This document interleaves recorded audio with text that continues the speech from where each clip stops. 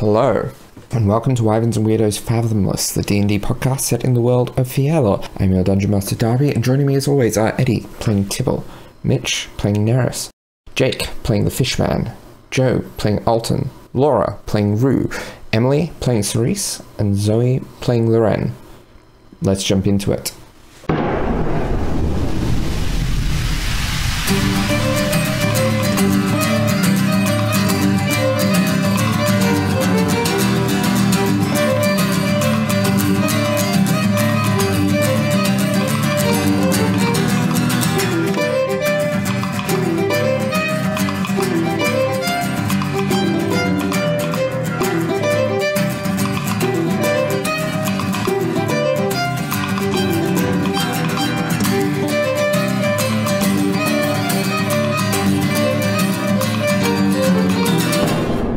So, where we last left off, the Red Phoenix crew members who were staying aboard the Polaris kind of wreaked a sort of psychological havoc on various members of the Polaris. Loren updating Neris on a detail of her conversation with Janice that she forgot to mention, and 𝗖𝗔𝗦𝗧 aggressively flirting with Fishman. And maybe getting some headway. Poor choice of words, but we also had a sequence from far away that most of the players are not privy to. So, what would folks like to do? It's probably around midday, maybe a little later at this point. Well, Neris normally, when we are traveling, is not viewed as much on the deck helping out.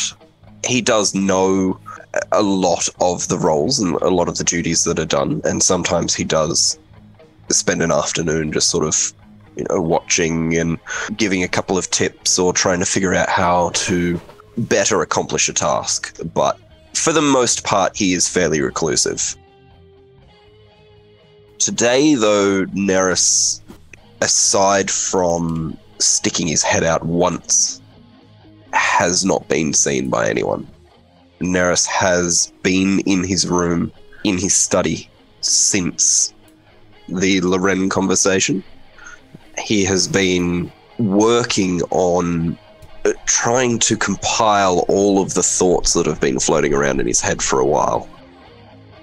Neris is very good at taking a task, sort of breaking it down into little pieces and kind of throwing them around in his head for a while as he figures out the best way to do things. And then when a pattern emerges, he'll follow that.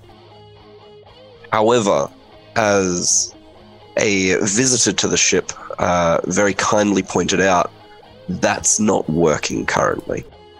And on something that is very much time-based, there isn't any. So Neris has spent the remainder of the night and the better part of the morning studying, figuring out what he knows, what he needs to know, and has written, in varying degrees of sleep deprivation, a series of letters that he's going to disseminate. So he's written possibly 10 different letters to different people. A lot of them are potentially people who hold information. Something that Neris is very good at is, if he doesn't know something off the top of his head, he knows where he can find it. He knows who does know that information. So Neris has gone through all of his books, all of his notes, to figure out who would have the best chance of knowing what he needs to know. Some of those people, as he's trying to find information on everything that he's put off now, he shoots a letter off to a customs agent in Anchor, asking on behalf of the Polaris and the heads of the Hydra as a requisition order for ship histories.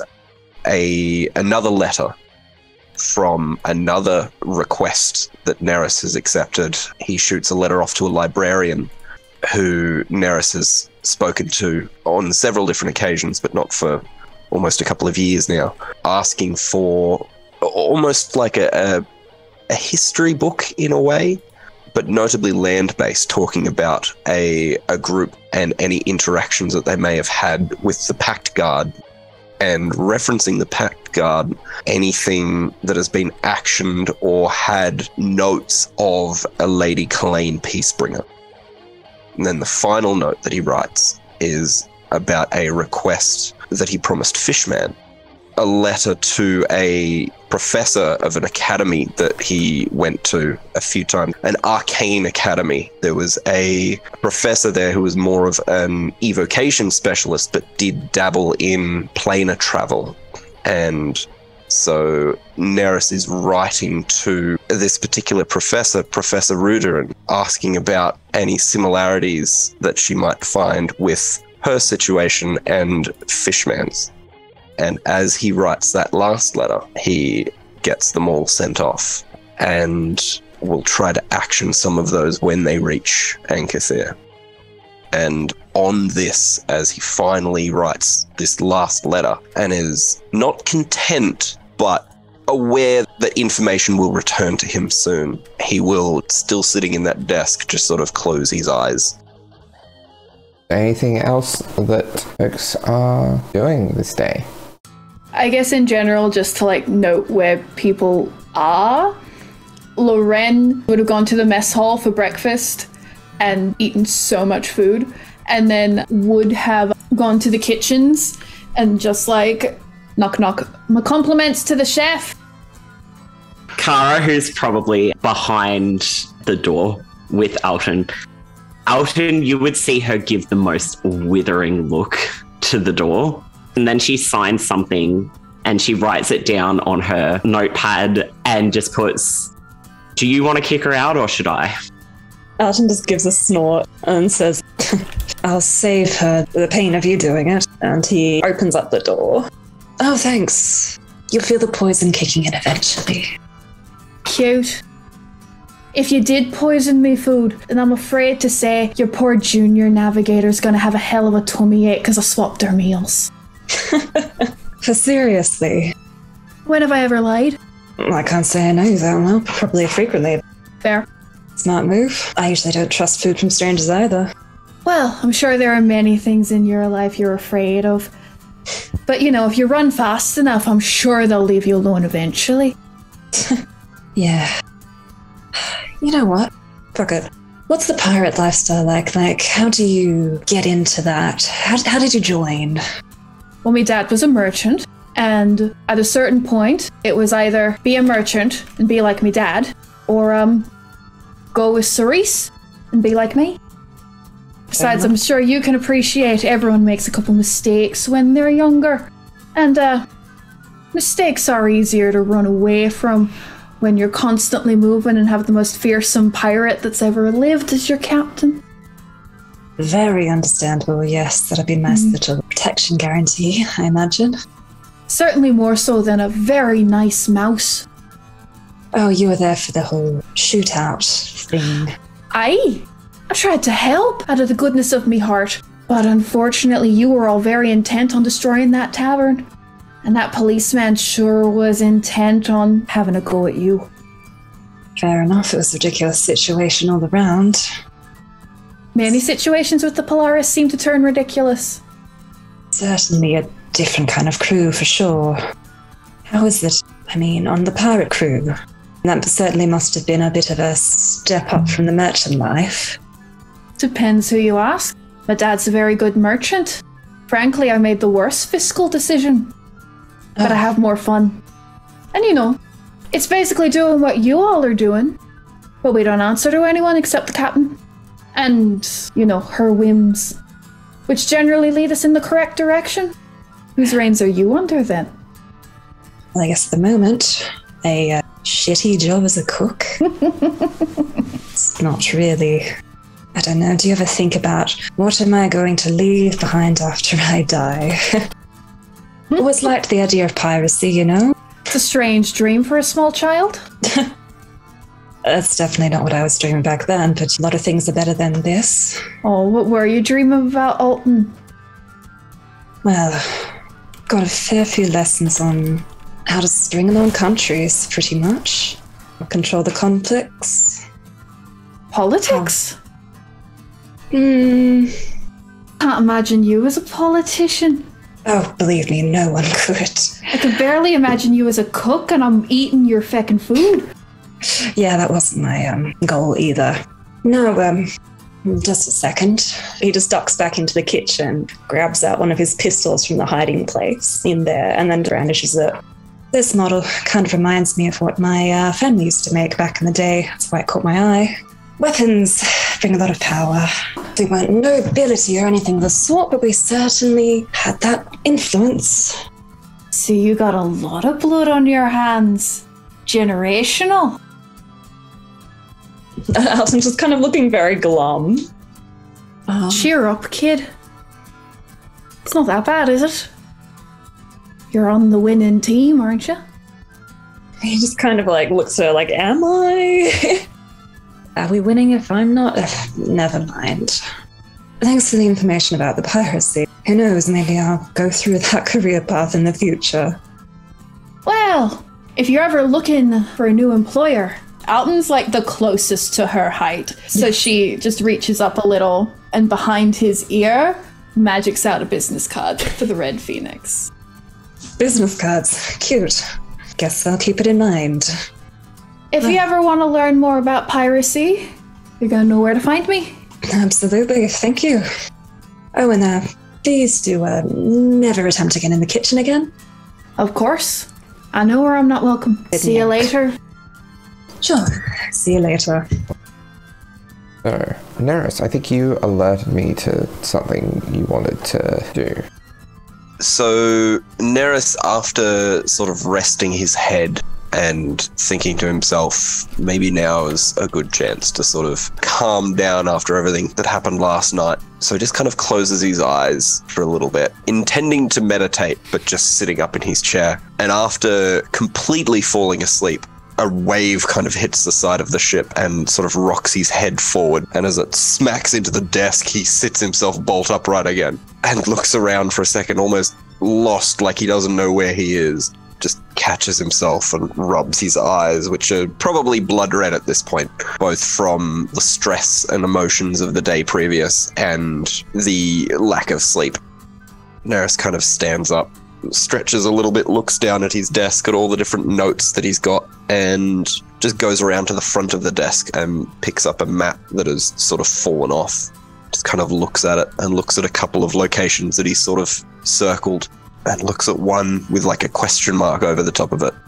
Kind of thinks for a little bit, and then with like a start goes from sort of a confused pondering pace to a full sprint in about a second, where he's got the map sort of tucked underneath his arm and he's like running as if he's just got an idea and now is the moment to act on it. So he ducks out the door into the corridor, makes it about halfway across, and then turns around, runs back into his room, grabs his little satchel with all his notes and everything, and then runs back out again. He is going to try and find probably either Fishman or the captain. Probably looking for Fishman, I think, to start with. Neris will look up at the crow's nest and then look down at all his belongings that he has, and back up to the crow's nest and like looks at the ladder again, and back up to the crow's nest and all the belongings he has, and then sort of catches his breath. He goes, no. Fishman does, because he would have noticed this as well. Would probably call that. I can come down to you if you'd like. Oh, well, I mean, only if that's what you were planning on. Actually, I was just passing. I would. That would be lovely. Thank you. Yeah, Fishman comes down the ladder. Reese does just aside to Fishman as he leaves. She's like, I know you don't like anyone insulting him, but he is a little strange. Don't you think? Oh, he is very strange, but I would say he's probably the least strange on this vessel. As he then turns around and just jumps off with a salute and then grabbing onto the ladder going down, avoiding any and all splinters, please. You seem flustered. Oh, do I? No, everything is fine. I was hoping to catch you. Also, by the way, do you remember when we had a conversation? It seems like so long ago. Oh, my goodness. We were talking, And do you remember a little while ago we were attacked by something very large that wanted to kill us, but mostly you? How could I forget? Yes, of course. We had a conversation, I believe it was over lunch, when I was unable to finish my lunch because it had captain footprints and bread in it. And we had a conversation that then resulted in me offering to look into everything to do with the different planes with yourself and everything. And I said if I found anything out, then I would bring the information to you. Yes, I do remember this, and thank you for following that up, if that's what this is about. Oh, perfect. No, I have found out no information. However, I have spoken to someone who knows information. So hopefully this person who is much more talented than I, they do evocation, so uyaki, but they do know some things about planar travel. So they will hopefully be able to write back to me, and then I will tell you what they know. And I just wanted to tell you that we are progressing. You seem like you want to get to something, though. You Of course. are holding what seems to be... Is that A map! Yes! Ha! Look, it's a map! Okay. And he kind of like looks around a little bit. You are flustered again. I have not slept. Okay, so, and Neris like sits down just in the middle of the deck and rolls out this map. And it is sort of like, it's a partial map of the Isles. And Neris goes, okay, so you are navigator, yes? Is that a question of rhetoricals? You don't need to answer that. I know you are navigator. We hired you.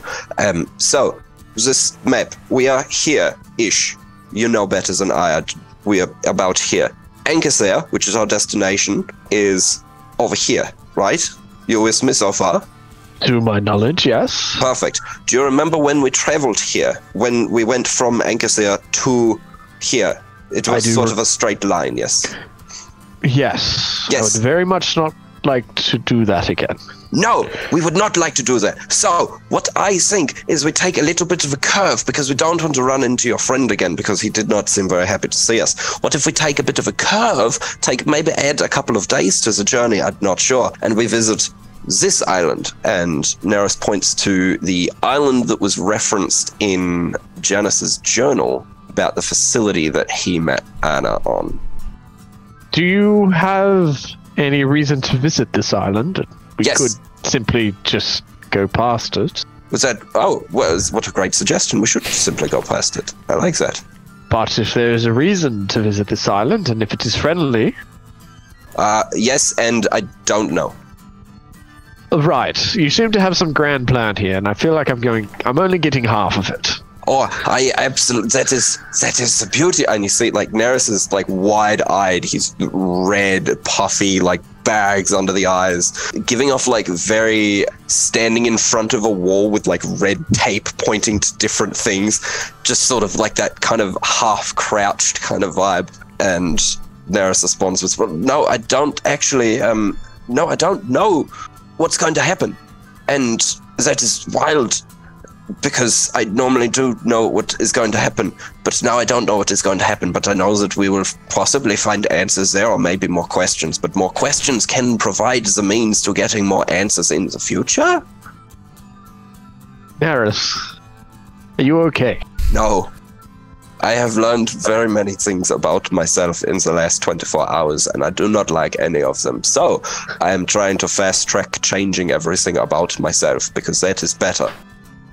I disagree, but I'll help you with this one thing, and then you will go see a doctor. If there is time, yes, absolutely. We will make time. We'll have a discussion about that. We will do yes. this first. So, let us finish. You said this will give us answers. Is Yes, this maybe. perhaps pertaining to my question? Asking you No. for assistance? No, absolutely not. That was no. Hopefully, the professors that I sent a letter to, they will give us information about yourself. And other people will give me information about other things, and this will hopefully give me information or give us information about. Well, I mean, I keep a lot of things to myself. That is of detriment to a great many people, is it not? somewhat. Some things you should keep to yourself. However, you have stopped talking right to the point where I wanted you to say a little bit more, but you stopped. Could you just finish that train of thought? This island will help us with... Finding Janice. So Fishman will probably, slouch a little bit, kind of like a tenseness has eased. We will do this. You honestly should have started with that. Oh, but the more important part is the map and changing the course direction. And now everything that we have said after that is extra time where we have not changed direction of the course. So the more important part was the map, just where I led with that, I think. We will speak with the captain. We will change course. I will help you with whatever else you need to do today so that you can go get help. Or at least some sleep. Oh no, I had some. We're fine. You need more. Perhaps, yes. There is more to do. Do you need this to keep the map? Fishman will take out his book and do some scribbles. Perfect. While you do that, you just keep it. That's fine. I don't need it. I have copies. Bye. And Neris will just run. Neris is going to do a little half jog kind of thing. He's still holding his satchel because it was just draped over his shoulder and it's banging into his side and he doesn't want to get bruised or anything. So he's just going to hold it as he's bopping along. And he's going to go back into his study and then turn around, go back out to the mess hall, grab bits of bread or something or other and be like, hello, everybody. Yes, everything is fine. Bread, perfect. Thank you. Bye. And we'll go back to his study and continue working. Who is currently on the deck at this moment? Tibble steering, Fishman? I will note, just for the record, that I did roll a cheeky perception to see if Tibble had noticed or overheard any of that conversation, and he got a 4, so probably not. I think at one stage, someone might update the person who is steering the ship of the course that they're going if it's different from what they had. Probably not long after that moment. There is almost a pulse wave of arcane energy that spreads out from the center of the deck. You see a number of figures appear from the center of this arcane pulse wave that are familiar to those members of the Polaris who are on the deck. They are 2 humans, one older, one younger, a large toad-like bestial creature, what appears to be an ogre draped in chains, a Cambion, red-skinned man with leathery bat-like wings, and a very familiar figure with a toothy, shark-like maw. Does Janice have any words as he appears before his old crew? I guess a little flash impression for everyone on the deck. Janice looks like you remember him. The same armor, the same weapon, the same face. Couple of seconds more, he looks worn. He looks like it's been a long, long 2 weeks. His blonde hair, usually neat even when he was hauling cargo all over the deck, is now strewn, wild to match the gleam of his eyes. The same as ever, but changed. A long, long 2 weeks. 1 second more. Janice's armor is scuffed, unpolished, his appearance unkempt, though not incredibly dirty. There are bruises and some cuts, newly formed and 2 weeks old at most. He has been injured and beaten, and now he is here. And as he spreads out the storm grey celestial wings he's manifested at this point, he points his glaive and his voice booms out. Ha! Polaris! My old friends! Oh, may Shognet bring joy and many armed destruction upon this oncoming storm, as the clouds above begin to swirl. And to echo the sentiment, Silenon says, "Come on, boys, we've got work to do." And can I get everyone to roll initiative, please? Darby, I don't wanna. Also, Tibble rolled a 5. Tibble looks in shock at what is happening again. And I think when the arcane magic first materializes, he probably looked up to where 𝗖𝗔𝗦 was and called out and asked her, "Is this you, lass? You best tell me if it is." But then that fades away as the familiar figures appear. Oh god, it makes sense because she was probably walking up the stairs and heard this sound of the storm And she recognizes storms, but she recognizes this one too late. 13. Neris? So, quick question. Is initiative an ability check? It is. So I would get disadvantage. Perfect. Yes. That's a natural one. What does it total up to? Actually 7 now. Alton? Alton got a 17. I guess he's got quite keen hearing. Janice? Surprise everyone. It's an 18 for Janice. Cerise? Rolled a nat 20, so that makes it 24. Fishman? 27. And Rue? Rue, funnily enough, it's a dirty 20. Top of the initiative is, in fact, Fishman. Yeah, Fishman is going to, like, he's right there. He's going to turn around and say, "Do you really mean that, Janice?" And he will attempt to cast Protection from Good and Evil On Janice. the old man is going to cast Counterspell. Yeah. Fishman's going to look over and say, "Interesting." But also, is there a chance that he could do an insight check on what Janice said? As the counter spell flings the spell away, Janice says, you know I do. Only a 12, fortunately. Rolled a 4. He looks very confident. You notice his eyes don't match what he's saying. He's like there in the thick of it. Positioning wise, who else is closer? Polaris crew or Red Phoenix crew. There is Cerise up in the crow's nest, and there is Tibble and Tim at the helm. Other than that, most people are below decks. If Fishman can he disengage? Are you still going to back away? You have 20 feet of movement left. Yeah, he doesn't particularly want to stay around these many people. Are you going up towards where Tibble and Tim are? Yeah, I'd prefer to go up with Tibble. Okay. Yeah, if I can. Janice, you can take an attack of opportunity if you want. Silenon and Rort are as well. He would like to, if he survives this, get ready to yell something out at Neris if Neris comes back. Oh wow, I rolled an 11 to hit. I don't think that'll hit. Yeah. So Janice spins around the glaive, but it's just slow, heavy. Yeah. Rort tries to slam his chains into you, but you are too nimble. And then Silenon goes to stab you with his spear, and also you're able to get out of the way before anyone can strike. Cool.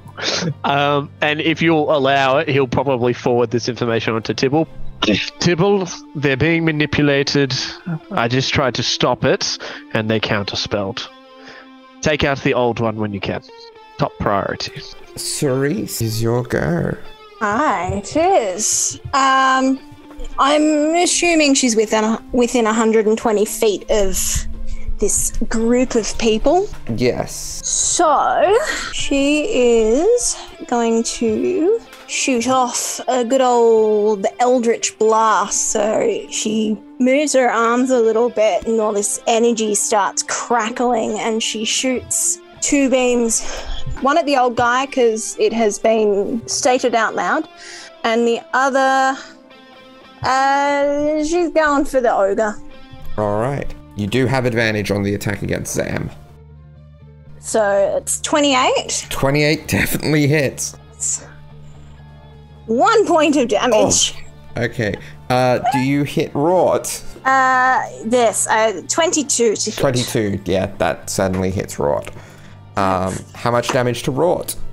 5. Not terrible. The first shot, it's a bit hard to aim through all the people there as they are, and so you pretty much are only able to graze Zam. But Yep. Rort, you're able to hit square in the shoulders. Next is Aloysius's go. I think he is going to run up towards you, Fishman, and he is going to do his multi-attack. Doesn't have advantage, so it's not as bad as it could be. 10 misses. That is a 19. And finally an 18. So the first attack does 6 points. Second attack does another 6 points, so for a total of 12 points piercing damage. Next is Silenon's go. Silenon, he's going to fly up to the crow's nest opposite the one that 𝗖𝗔𝗦𝗧 is at. And he is going to attempt his fiendish charm on her. So he's going to say to you, 𝗖𝗔𝗧, a pirate like you working with common do-gooder mercenaries like this, it doesn't quite seem right. Why don't you assist me? And I need you to roll me a wisdom saving throw, please. This would be an advantage because 𝗖𝗔𝗧 has advantage against being charmed. Yes, it is a charm effect. That's a nat 20. 22. So not only do you succeed, you also are immune to this effect for the next 24 hours. He just sort of shouts out, "Nice try." Strong-willed, I see. All right. Rue. So Rue, a couple of seconds previously, has been like, "What do you think, Ham? I don't think it's poisonous. Are you enjoying this?" I need to get it right because I need to... If I make the right tea, maybe they'll be a bit more friendly to me, you know. I know you like it, of course. You like just about everything. And then the gaze drifts out to the porthole where suddenly there's an unnatural gathering storm. That's very strange. I think we should go investigate, Ham. Come with me. And they very gently put the teacup down, and then they're going to dash, I guess. 56. Like, you could get pretty central or towards the edge of the top deck if you wanted. Awesome. With your dash action. While Rue is going from the second floor to the first floor, they just kind of like look around to see if anyone else is having commotion and be like, "All hands on deck. I think there's trouble. We should move." But then they will move up the top there, and they just arrive at the top of the deck by the end of those 6 seconds. Ham beside them, because I'm pretty sure Ham has equal, if not the same, movement speed. Rue just kind of looks around with their eyes flashing very bright, like, "What's going on?" As they see these people they've never seen before. All right. Next is 𝗖𝗔𝗦𝗧, the big red guy. 𝗖𝗔𝗦𝗧 is going to go up through, and he's going to do 3 attacks against you. So first is with his bite, 24. Yep, that hits. And then 2 claw attacks. One of them is only a 9. The other is a 22 though. So the bite attack does 10 points of piercing damage, and the claw attack does 4 points of piercing damage. Rue is not quick. So this is just the sheer strength of the plating that covers the inner magical core that is Rue. That just, bounces off. Next is... I feel silly changing the screen, but I do have both of your displays up. So, Janice. Okay. So, Janice, after missing hitting Fishman, Reed shifts the grasp on his glaive. And then, almost with like a deadly clarity, hones in his gaze on one person on the ship. And he spreads out his wings. As bonus action, he will fly into a rage, which again for Janice is not anger of a sort, but there is a fury here as the gathering clouds lance out lightning around the ship. Harmless lightning, perhaps. For now. And it begins to swarm in this building vortex above the ship as Janice sort of like crouches his legs down for a moment. And he's a big guy, like a very big guy, even after 2 weeks of whatever's gone on. He crouches, does a couple of steps and then a leap, and then he'll just run. He'll just stretch his wings out and he'll just Naruto run, basically. If you run, you would pass by yourself. Rue. All right. You will get to the I'll top make of an the stairs, opportunity attack but you can make myself. an opportunity attack against yourself. Okay, because Rue doesn't even know who this guy is. I don't even know what Janice looks like. But you know that they are aggressively going towards the captain. Yeah, that's it. And so Rue is like, halt. and they stretch out with their arm blade, and they're going to hit Janice because I beat his AC. Okay. So what's 1d8? I will just note when Tibble sees Janice coming towards him, but then also sees Rue reach out to attack Janice, he does shout out no, but it would be too late because it's not, he doesn't have like a this is all feat that can make it happen. This is all happening simultaneously. Perfect. All right, so that's 10, which is halved to 5, I believe, on Janice because he's raging, and then 2 points. Okay. And then, Janice just does not even pay attention to Rue, just shrugs it off as he continues to run. And can Janice get to Tibble in this time? Could, but you would have to dash. All right, he will dash, that's fine. He has the glaive pointed down at Tibble and is like, Captain, we meet again. Janice, this isn't you, lad. It's entirely me. Next is Alton.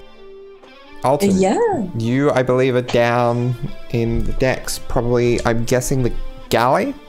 Yeah, that's right. He would have heard Rue running by and saying, like, oh, all hands on deck, and he probably heard some magical fighty noises upstairs as well.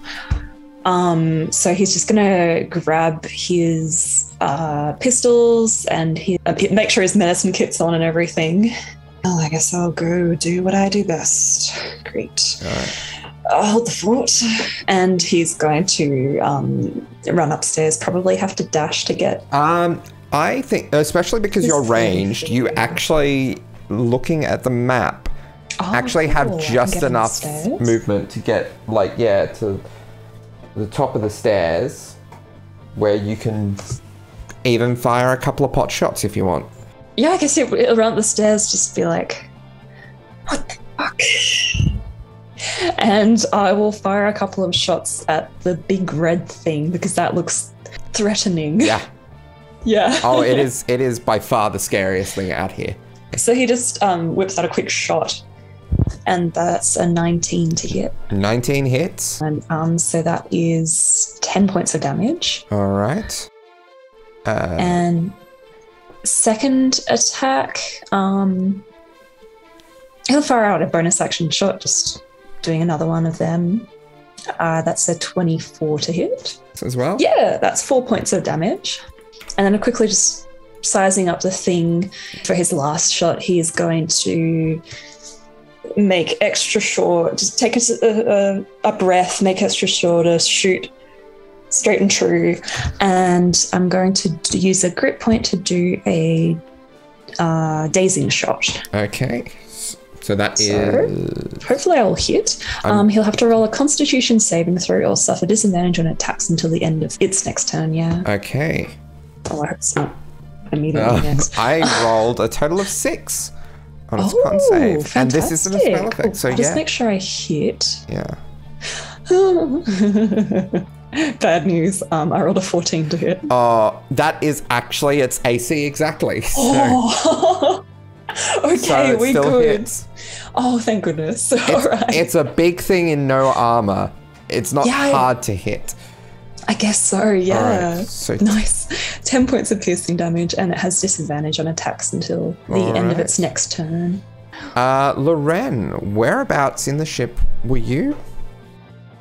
She was heading back up onto the deck from the kitchen. So she was already halfway up the stairs. Yeah. She hears the sounds again of that storm, of the fight that is ensuing, and she runs up the stairs. Where do I come out on the deck? Assuming you're taking the nearest stairs from the kitchen, you would probably come out about here. Right there. Right by all the bad guys. Yeah. Cool. Well, the first thing she sees is a lot of real bad dudes she's never seen before, including a big fucked up red fella. But she looks up at the sky and she knows that storm. Heck. All right. And as a free action, she takes Eirik off her shoulders, throws him back down the stairs and shuts the door so he doesn't get involved. And she goes, "Sorry, baby. The big kids are playing." And then she takes her staff off her back. And again, you all are probably paying attention to other things at this point, but if anyone is looking at Loren, her staff has always just looked like a general magic staff, but there are these 3 slots at the bottom of the staff that you've always just kind of passed off as like just a quirk. As she spins it over her shoulder, she slams the base of it into the ground, and when she pulls it back up, the 3 spikes of a triton spring out. Razor sharp mithril, like everything she has. And in that movement, as a bonus action, she uses a charge of her staff, and it fills with a thunderous energy as she imbues it with thunderous smite. And she is going to... Is she within melee with like one of the duders in front of her? I believe because of the nature of this, it is 5 foot reach. So you could easily step 5 foot forward and be in melee with the big red toad. Oh, I didn't want to be with the big red toad, but okay, we're gonna... Or you can go around... You could get to whoever you wanted to, but other than the humans and the big red toad, you would probably trigger an attack of opportunity. Okay. She's gonna look at that big red toad. She's gonna say, "You're feckin' ugly and feckin' stupid, and I don't like your face." And then she will rear back and she will hit this thing with her trident. Okay. Okay. 17 to hit. 17 hits. Yay!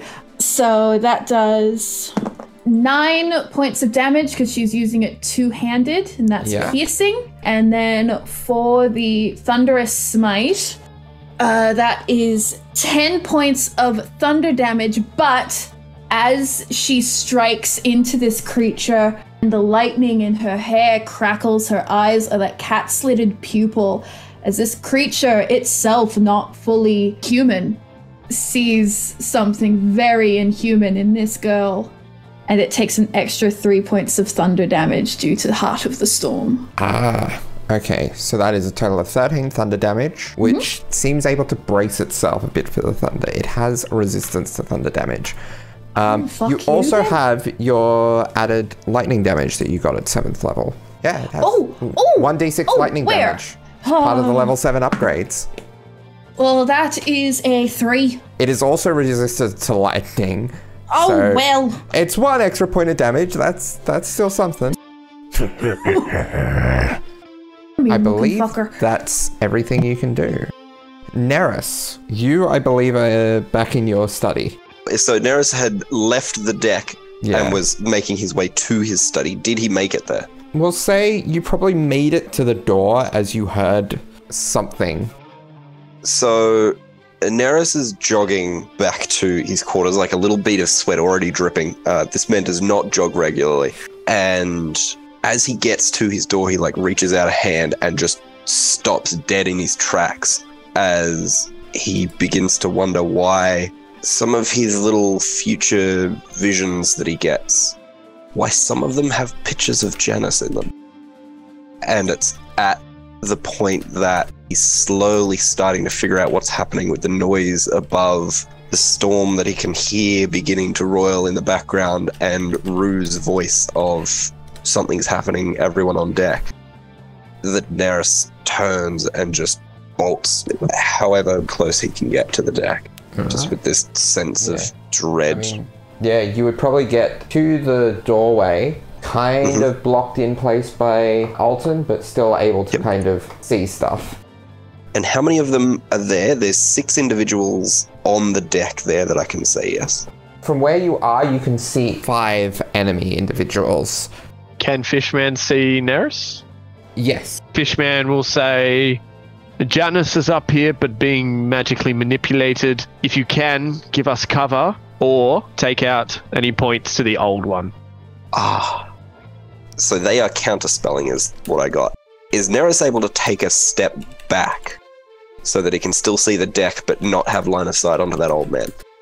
You probably can. I would say if there's anything that requires a roll to hit, he'll probably be considered to have half cover. That's okay. Neris hears Fishman yell, "Do what you can, try and deal with the old man. We're going to try and provide a little bit of cover." So Neris is going to look at the center of this group, see everything going on, realize this is way too much input in a short period of time. Let's try and deal with that. And he's going to cast slow on all of the enemies. Everyone gets their own save. Is a Wisdom 17. If he can, Neris is going to just remember that old man and just try and change a little bit of the fates around him to make him roll an 8. That is a 13 total for him. So that's a definite failure. Oh, Rort was so close. Rort was a 15. Zardost, that is a 14. And Silenon is a 27. I'm going to Silvery Barbs that as a reaction.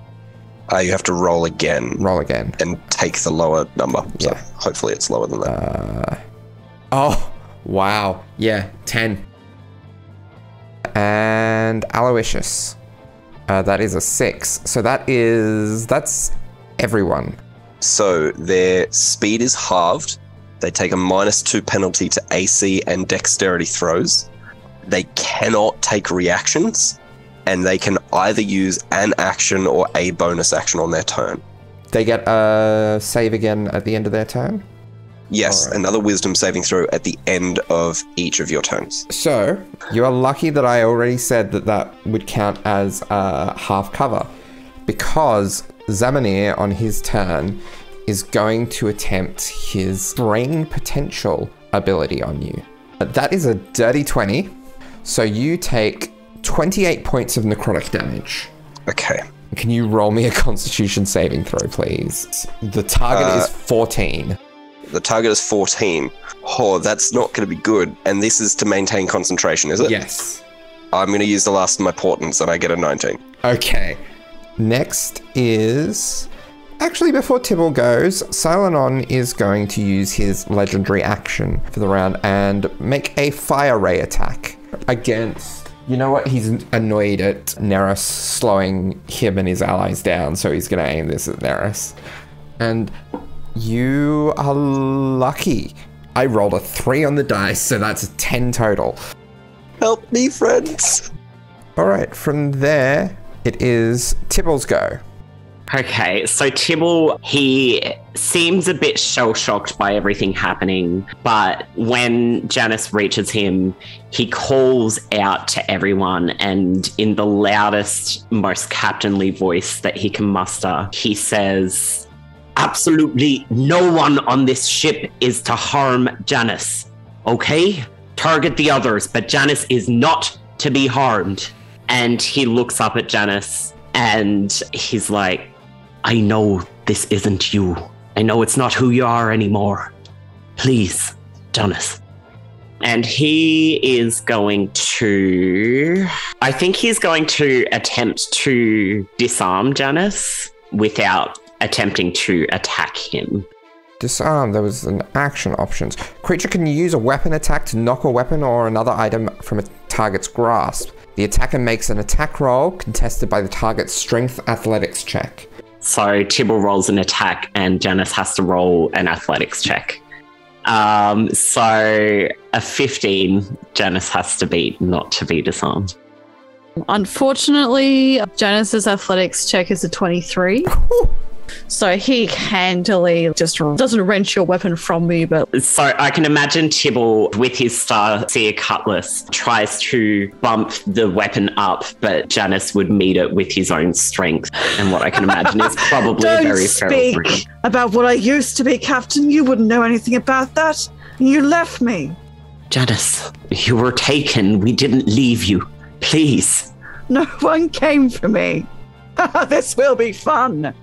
And the lightning around him crackles, and Tibble can feel the searing heat as the lightning glances just out of his reach as he sort of bears down on Tibble. Tibble's going to attempt to disarm again with exactly the same roll. So that's a 15. What's that one?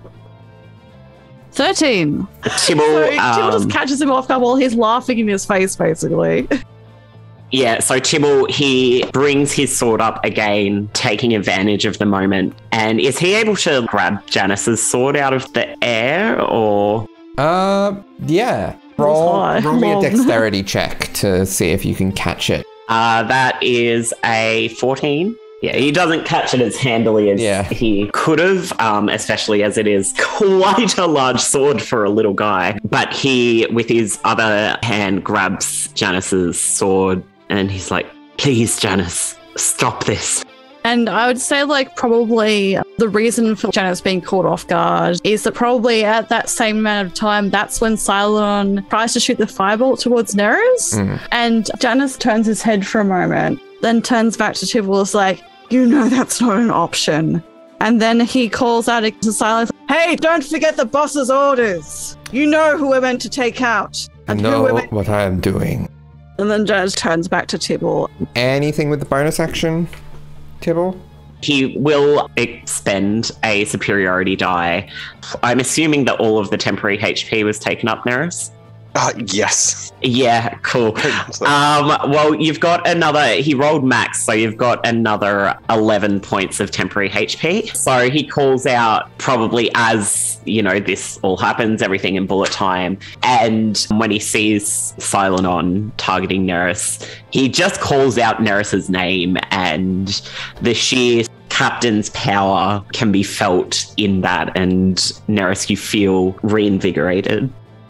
Oh, I forgot to re-roll Zamanir's save at the end of his turn. So Zamanir is no longer slowed, and it is Rort's go. Rort can only bonus action or action, but he's gonna set himself up. He's gonna head towards Rue, and he's gonna chain sweep. So, can I get Loren, Rue, and Ham to each roll me a dexterity saving throw? Oh, Ham! Okay. Oh my god. Alright. Rue and Ham rolled the exact same. This is on 2 different dice. Okay, I'm just gonna get Ham's stats up. So Ham's dex is a 7, and Rue's is a 9. Okay, so both take full damage and are knocked prone. Full damage is 7 points of bludgeoning damage. And Loren? How does a smooth nat 1 making it a dex save of 2 sound to you? Yeah, that's also going to be 7 points of bludgeoning damage to you and being knocked prone. Right in front of the red fella. Wonderful. So, that is where we leave it for this week. With a prone Bolette, Anavdal, and Triton on the deck of the ship, and a disarmed wereshark trying to threaten the captain's life. While most of the Sin Seekers, other than Zamanir, are slowed. Thank you for listening, everyone. We will see you next week. See you next week. See you next week, guys. Bye, guys. Bye. Have a wonderful week. Goodbye. Bye.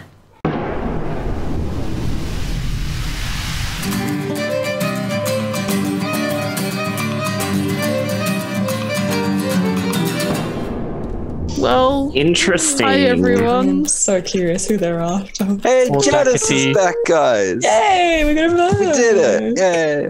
Yay. You succeeded. There you go. Congratulations. Well, Did you? everything worked out as we suspected it would.